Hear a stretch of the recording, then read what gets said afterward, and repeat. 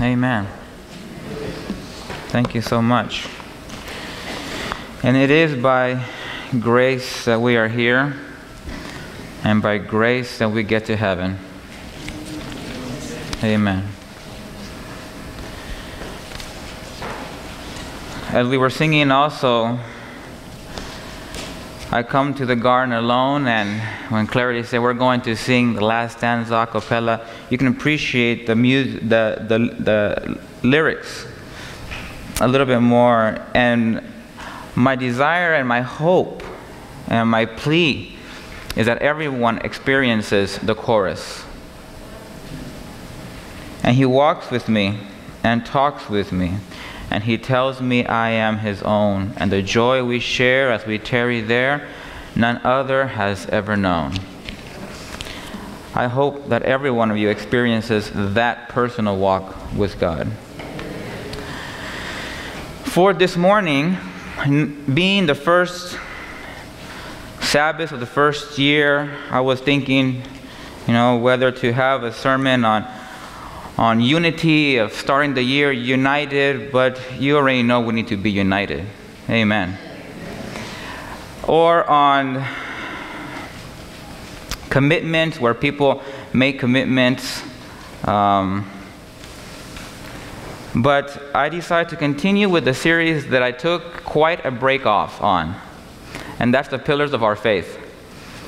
We ended with the state of the dead in October, and November was taking a break, and December we looked at the light, Jesus being the light, discovering that light, disconnecting that light, and most of all, sharing that light. And so this morning we're going to continue with one of our great pillars at Seventh-day Adventists. Actually, the pillar that separates us from all other churches, all other beliefs in the world. And that is the study or the belief of the heavenly sanctuary. For this sermon, you will need the insert that was in your bulletin. If there is somebody who does not have one, please raise your hands, and I'll ask for a deacon to pass the rest out. You will need this for this sermon as we go along the sermon. So if you do not have one, just raise your hand. There are some in the balcony who don't have some, and you need to raise them up really high. Okay, picking them up like this ain't gonna work. They need to see you. Here, I can give. I have an extra for Annette.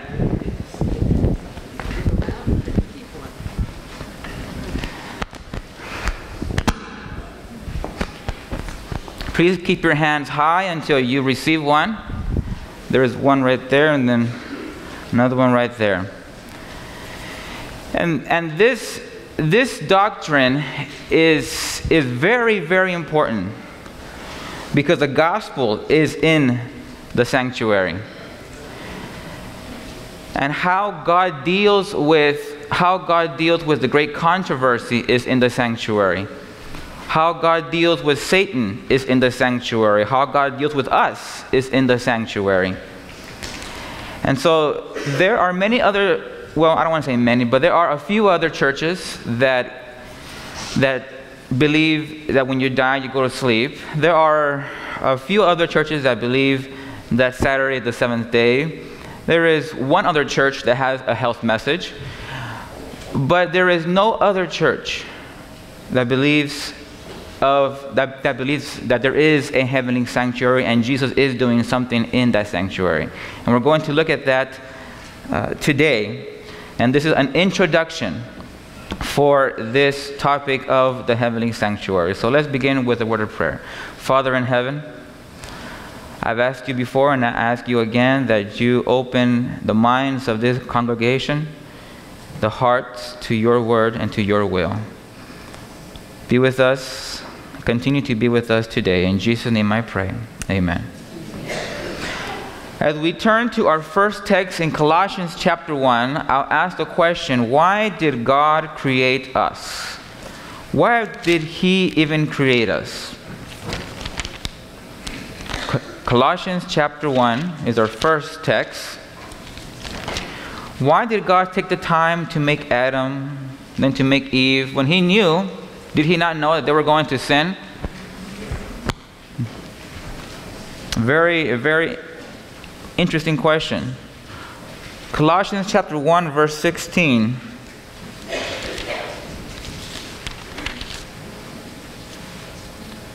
The Bible tells us, "For by him all things were created, that are in heaven and that are on earth, visible and invisible, whether thrones or dominions or principalities of power." So far everything was made by who? By God. Everything and everyone. All things were made, created through him, and what else? For him. Everything was created through him, but it was created also for him. So the skies, the hills, the mountains, the waters, us, we are created for God. We are created for God. God wasn't bored, but we are created for him. He wanted us to be with him. Because the Bible says that God is love. Does it not? And if we think back to the time where there were no beings, no angels, and it was just God alone. And the Bible says God is love. And in 1 Corinthians, love is putting others first. Sharing your love with others. God needed someone to share his love and someone else to love him. And so he started to create beings and angels and other beings and human beings as well. This is why in Genesis chapter 3, our next text, we see that as soon as Adam and Eve fell into sin, the one that went to go see and went to go meet with them was God. It wasn't Adam who ran to his heavenly Father and told him, "I'm sorry, we disobeyed, we messed up." It wasn't Eve either. In Genesis chapter 3, verses 8 and 9, the Bible says, "And they heard the sound of the Lord walking in the garden in the cool of the day." This is after they had sinned. "And Adam and his wife hid themselves from the presence of the Lord God among the trees of the garden. Then the Lord God called to Adam and said, 'Where are you?'" Where are you? It was God's initiative to search out for mankind. Why? Because he wants to be with them. He wants to be with them. That's why he created them for him. He created us to be with him. And praise the Lord that in Revelation, when this whole sin problem is wrapped up, Revelation 21, guess where we will be with? With who we will be with? With God. Revelation 21, verse 3.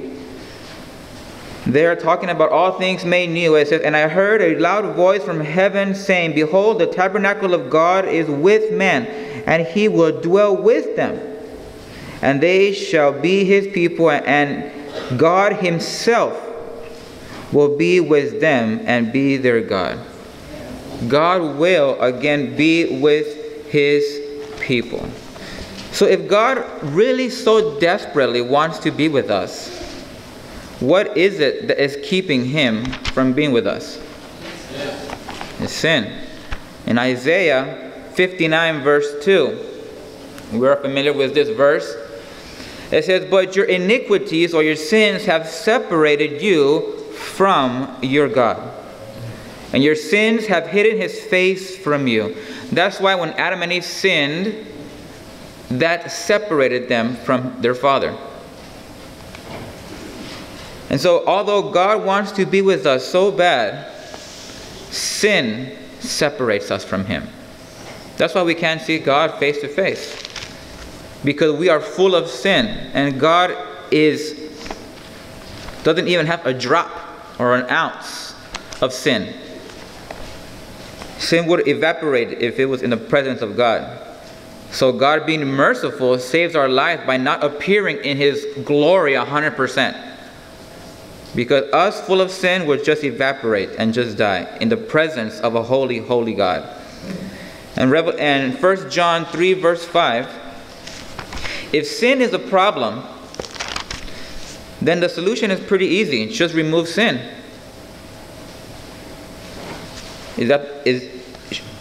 Can we say that that is the solution? If sin is what is keeping us from being with God, then just take away sin. In 1 John chapter 3, verse 5, let's read verse 4 and 5. Whoever commits sin also commits lawlessness, and sin is lawless. And you know that he was manifested. This is talking about capital H, Jesus. He was manifested to take away our sins. And in him there is no sin. So Jesus was manifested. What's another word for manifesting or to be manifested? To appear, to come. Jesus came to take away what? Sin. Why? Because he wants to be with you. He wants to be with us. Okay? Jesus, God wants to be with us. And Jesus was manifested to take away our sin. God had to come to take away our sins so that we can be with him.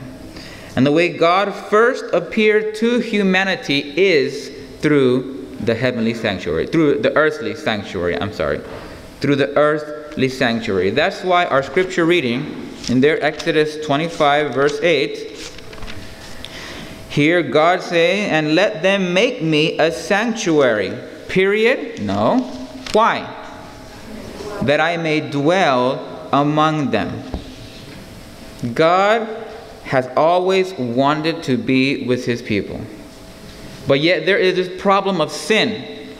And he says, make a sanctuary so that I can be in the sanctuary and yet I can still be with my people. Just think about that, friends. God wants to be with you. He really wants to be with you. So much that he found a way to be among sinful people and yet still be with them. See, God did not want to be near you. He wanted to be with you. There's a difference. I am near you right now. Yes? But if I come down, and I hope this doesn't make up the microphone, but I am with you now. Right, Goldie? Right. God wants to be with you. Amen. Amen? Amen. Friends, maybe I should not have done that. Sorry. But I want you to get that across your minds. We need to stop thinking that God is up in heaven and he wants to be with us, but he's up there and we're out here alone. No, God wants to be with you, among you, close to you. So he began the services of the sanctuary. So according to Exodus 25 verse 8, the purpose of the sanctuary is that God desires to be with you. God desires to be with you. But we still have that problem. And that's sin. Just because God was in the sanctuary doesn't mean that the sin problem went away. Sin was still the problem. So through the sanctuary system, God begins to remove sin from their lives. And we're going to look at exactly what was the sanctuary system. So now you can take a look at the insert that we passed out. And the first page, you can read that at home, and the last page. But if you open it up to the inside page where it says a look at the sanctuary, you see there a little picture. This is a bird's eye view, a top view of the sanctuary that God told Moses to build. And the little circles that go around are poles because there was a fence around the sanctuary system. And that inside that fence was considered the courtyard. And if you look on your right side, which is the east side, you have there the entrance. And the first thing when you enter the sanctuary, you would have the altar of burnt offering. And then right after that, you would have this bowl that was called the laver. And then right after that, you would have these two rooms, these two compartments, which you had the holy place and the most holy place. So somebody would come to the courtyard, to the sanctuary, and the verses here are so you can read it and study it at home. We're not going to go through all the chapters and verses, but here, talking about the courtyard, you can read in Exodus 27, the dimensions, the size, the material it was to be made with, the holy place and the most holy place as well. But in the courtyard, you begin with the altar of burnt offerings. You can find that in Exodus 27, 1 through 8, of how they were to make that. But that is where the sinner came and brought the animal and sacrificed it and represented the forgiveness of their sins. The forgiveness of their sins. The altar represents also where we come to the cross, where Jesus forgives our sins. And we're going to look at all the specific furniture and their details next Sabbath. But I want to give you just an introduction to the earthly sanctuary that was here when Israel had it.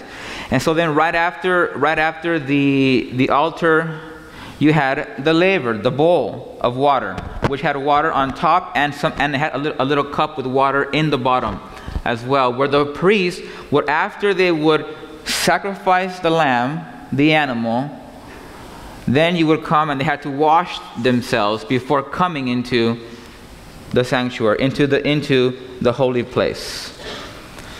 And then inside the holy place, you had 3 articles of furniture. You had 3 pieces of furniture. You had the lampstand there. You had the table of showbread. And right before the most holy place, you had an altar of incense. And the priest would work in there every single day. Every single day they would have to go and make sure that the lamps were always burning, that the bread was always there, and the incense were always as well going. And in the most holy place, which is the last room, or the second room there in the sanctuary, you had one piece of furniture, which was the Ark of the Covenant. In the most holy place, you find the Ark of the Covenant, and there, if you're following along on the insert, Exodus 25, 10 through 22 gives the structures and dimensions of the ark, which was basically a box made of wood covered with gold. But inside the box, you had the 10 commandments, a bowl of manna, and Aaron's rod that budded. And on top, there was 2 angels covering, and you had a mercy seat that was placed on top. You can read all of what I'm telling you there on the scriptures that are listed on the handout. And there on the mercy seat is where the presence of God literally was. That is how God dwelt among them. By being in the most holy place, God's literal presence was there. That's why there was instructions that not just anyone can walk in. Because as soon as you walked into the most holy place and God is there, you would just die. You would just die. That's why the high priest, whenever he did go in there, he had to make sure, first of all, that he had a clean heart, had done his sacrifice, and done everything that he was supposed to do to come before a holy God. Come before the presence of a holy God. And here is how God dwelt among his people. And this sanctuary was a portable sanctuary. Because where we read here in Exodus 25, this is the first mention of the sanctuary. Right after God gave Moses the 10 Commandments. And on Mount Sinai, when God gave Moses the 10 Commandments, he gave him also the directions and instructions for the sanctuary. So when Moses came down from the mountain with the 10 Commandments, he also had in his mind on how to make the sanctuary. And there begins the process of God dwelling literally with his people. And how many years were the Israelites in the wilderness before they entered the promised land? 40 years. And they were following the cloud wherever, that was their GPS. Wherever the cloud would go, they would follow it. So if the cloud decided to move east, they knew that they had to pack up and what? And follow the cloud and go where God was leading them. And the sanctuary as well, they had to pack it up. It was a portable sanctuary, a portable building. And they would follow it until God says, this is your next stop. And they would set it up again.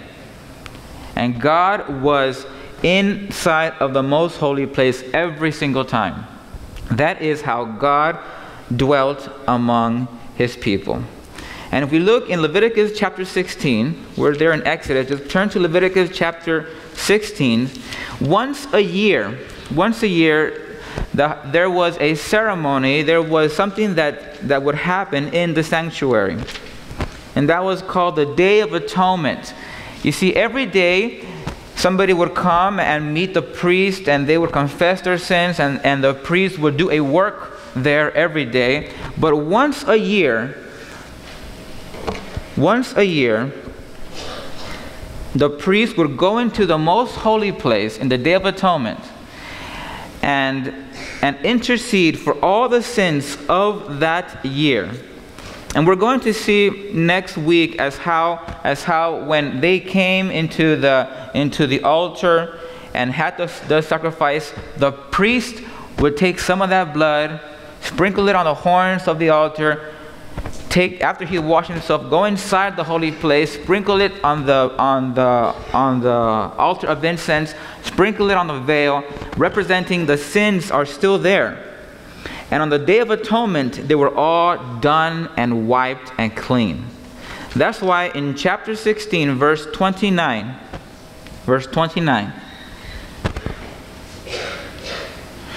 it says, "This shall be a statute forever for you. In the 7th month of the 10th day of the month, you shall afflict your souls and do not work at all, whether a native of your own country or a stranger who dwells among you." So on this day, on this time, this once a year, you were to not work and be afflicting your soul. Whether you had family, friends over, everybody was to do this.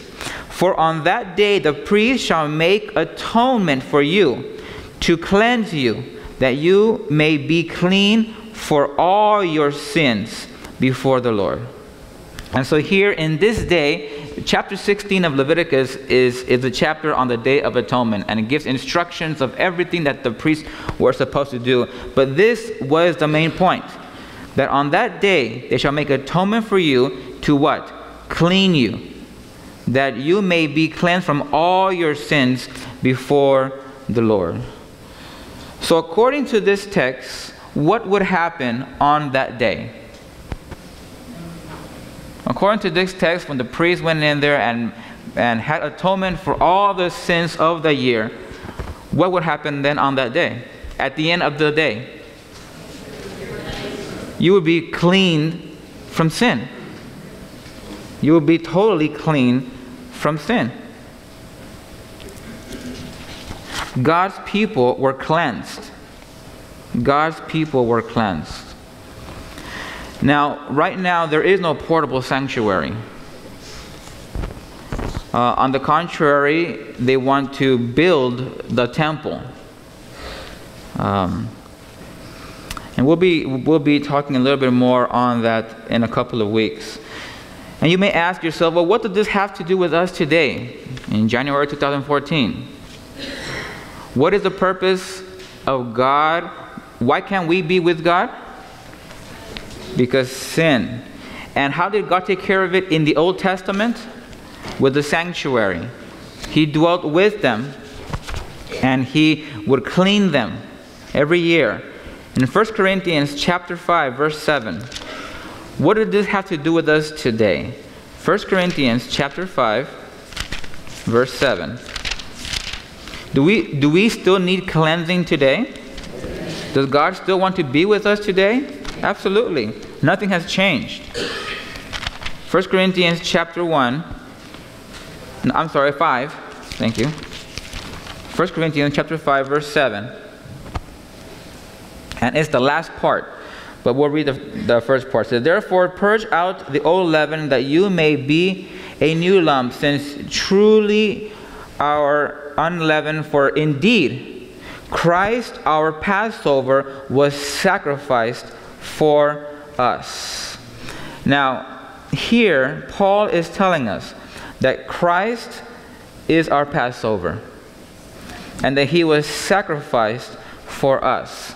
Now, any Jew reading this verse can relate this to the sanctuary.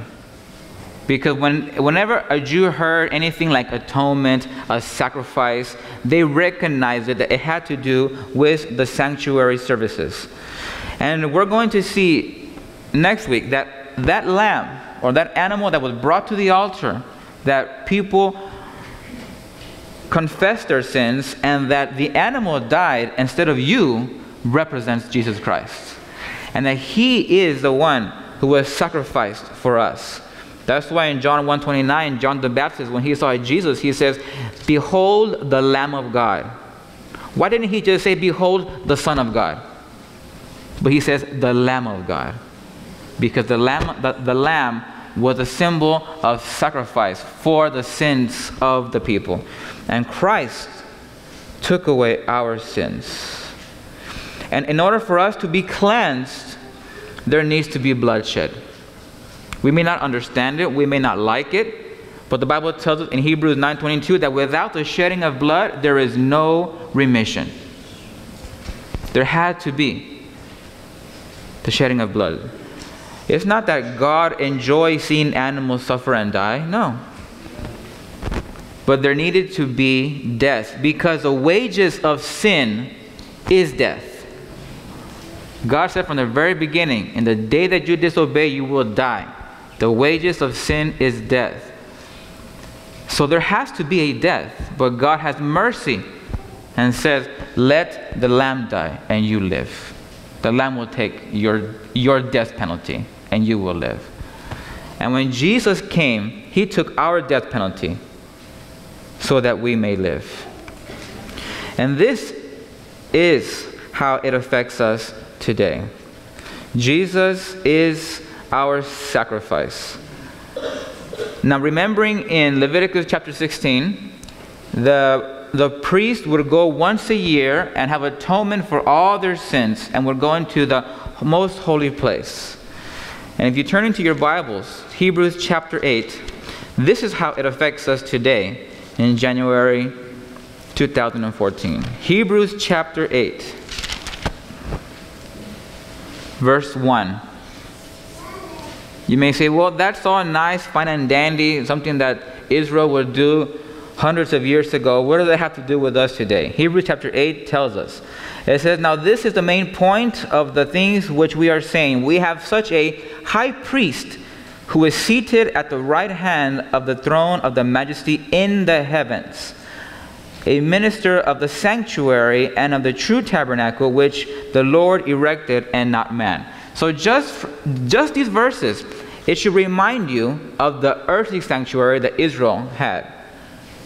Any Jew, any disciple, any person who knew the writings of Moses or of the prophets, when reading here what Hebrews says, their mind would point them back to the earthly sanctuary. But yet here, it says there is a sanctuary somewhere else. We have such a high priest who is seated at the right hand of the throne of the majesty in heaven. So where is this priest at? In heaven. Verse 3, for every high priest is appointed to offer both gift and sacrifice. Therefore it is necessary that this one also have something to offer. For if he were on earth, he would not be a priest, since there are priests who offer the gifts according to the law, who serve the copy, notice this, the copy and shadow of the heavenly things. So the earthly temple or the earthly sanctuary were a copy or shadows of what? Of the heavenly things. It says, as Moses was divinely instructed when he was about to make the tabernacle. For he said, see that you make all things according to the patterns shown you on the mountain. So there on the mountain, when besides Moses getting the 10 commandments, he got the pattern of the sanctuary. And the pattern that he saw was a pattern in heaven that was already there. Verse 6 says, "But now he has obtained a more excellent ministry, inasmuch as he is also mediator of a better covenant, which was established on better promises." So is this text suggesting that there is a sanctuary in heaven? Yeah. Hebrews chapter 9. Just go to the next chapter in verse 24 and 25. "For Christ has not entered the holy place." Does that sound familiar? The holy place. "Made with hands." Okay? Somebody may think, oh, well, the holy place is heaven. No. Read the rest of the verse. "For Christ has not entered the holy place made with hands." The only holy place made with hands is a holy place in the sanctuary, "which are copies of the true, but into heaven itself now appear in the presence of God for us. Not that he should offer himself often, as the high priest enters the most holy place every year with blood of another." So here we see also that there is a sanctuary in heaven where Christ is in there, in the holy place.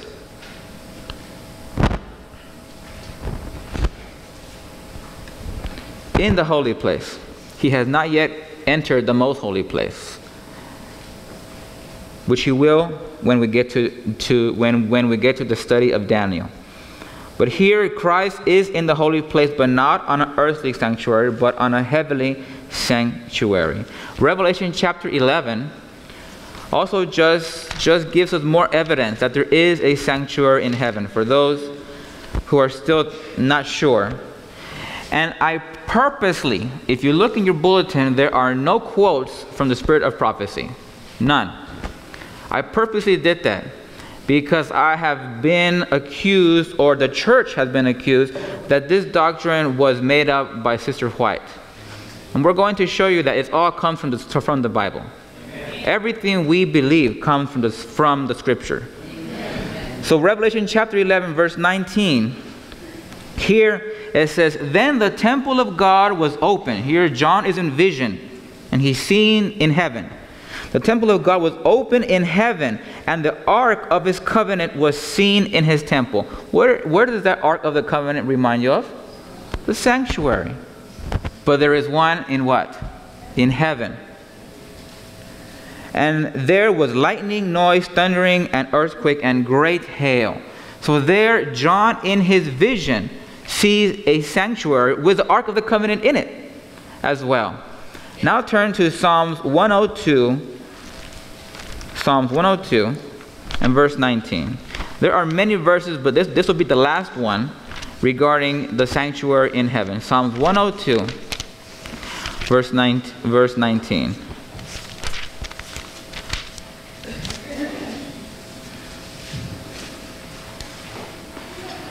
If there is a sanctuary in heaven, and Jesus is in there, and the Bible, as we read in Hebrews 8 and 9, that he is our priest, then he is doing the same thing that the priest would be doing down here during the days of Moses.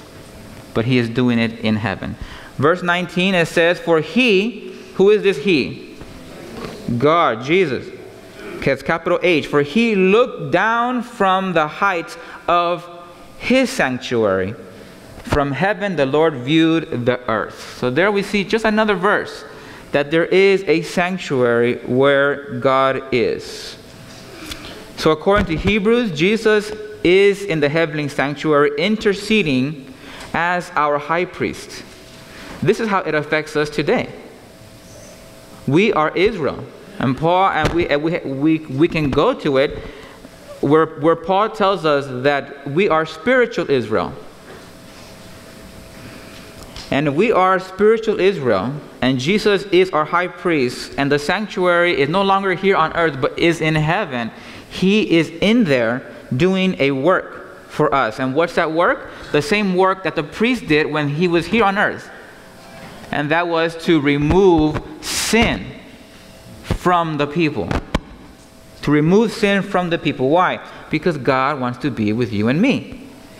And so Jesus is in the sanctuary in heaven. Why? Because he wants to be with us. And the sanctuary services is how God removes sin from Israel. And the sanctuary services in heaven is how he will remove it. And he is removing it from us today. Praise the Lord. The sanctuary system is God's way of removing sin from our lives and God's way of being with us today.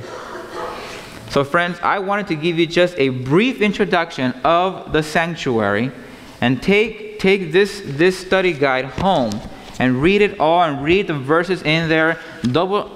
You can double check the verses that I put. If I made a mistake, please tell me if they have nothing to do with what I'm saying.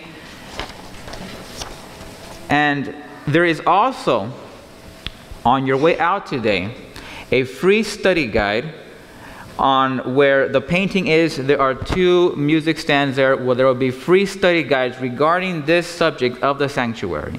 They are free. Pick one up. Pick 2 if you want to give one away for you to have and to study. We're going to be going into more detail as the weeks go by, but I want to give an introduction of the sanctuary, the earthly sanctuary, and not just that, but that there is one in heaven. And if there is one in heaven and God is interceding and doing there, then there is something that we need to be doing. And we're going to see that Israel on earth were doing something while the high priest was inside the most holy place. And whatever the people were doing, we should be doing something as well. So for our closing verse in Hebrews chapter 9, verses 26. There we read earlier 24, where Christ has not entered the holy place made with hands, which are copies of the true tabernacle, but into heaven itself, now to appear in the presence of God. Not that he should offer himself once as the high priest enters the most holy place every year with blood of another. Verse 26, he then would have to suffer often since the foundation of the world. But now, once at the end of the ages, he has appeared to put away sin by the sacrifice of himself. And as it is appointed for man to die once, but after this, the judgment. So Christ was offered once. How many times is Christ offered? One time. One time. When we have communion, we are remembering his sacrifice. We are not sacrificing God every communion. We are remembering. Christ only had to die once. Amen. So Christ was offered once to bear the sins of many. Who are the many? Here they are. To those who eagerly wait for him, he will appear a second time. But this time, what does it say? Apart from what? From sin. For salvation. That is the purpose of the sanctuary. For God to be able to remove sin, what is interfering in being with you and me. You see, God loves us so much, but he hates sin. He has to do what would you call it? Synectomy, or when you take away, I'm not a medical student. Synectomy. Take it away. And through the sanctuary is how he is doing it. And because he wants to live with you and with me. And the sanctuary was God's way of being with his people in Israel. And when Jesus came, that's why the Bible tells us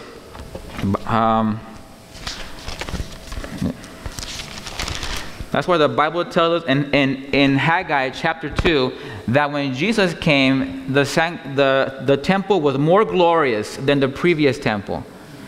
And it was more glorious because God was here himself, walking in the sanctuary, in the temple. You didn't have him in the most holy place like you did before, but you had him walking. You could touch him and feel him. That's why the new temple, Herod's temple, was more glorious, because the Son of God was literally walking among his people. And that is God's plea, God's desire to be with you. So how many of us want to see God face to face? How many of us are willing to let God be removing sin from our lives? That's the only thing that's keeping us from seeing him, is sin. Our sins have separated us from him. And may God bless you personally, church, in this decision. And as we continue seeing the sanctuary, we're going to see how God does that, how God removes sin.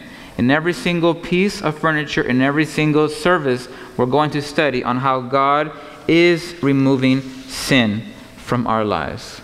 Because the goal is, he wants to be with you and wants to be with me. Amen? May God bless you. And let's close with a word of prayer. Father in heaven, we've briefly seen just an introduction of the sanctuary that you had given Moses. But we see even more important that there is one in heaven. It's not done away with. And the work that you are doing there is the work that the priest would do down here. So help us as we begin to dive into this subject, to see the importance of this message and how you are removing sin, or how you want to remove sin so you can dwell with us forever. Be with your church today and be with your church around the world as well. In Jesus' name I pray. Amen. Amen. I invite you to open your hymn books to hymn number 187. 187, Jesus, what a friend for sinners. Appropriate with the sanctuary, Jesus is a friend of sinners. If the congregation would please stand for a closing hymn, hymn number 187. Hymn number 187.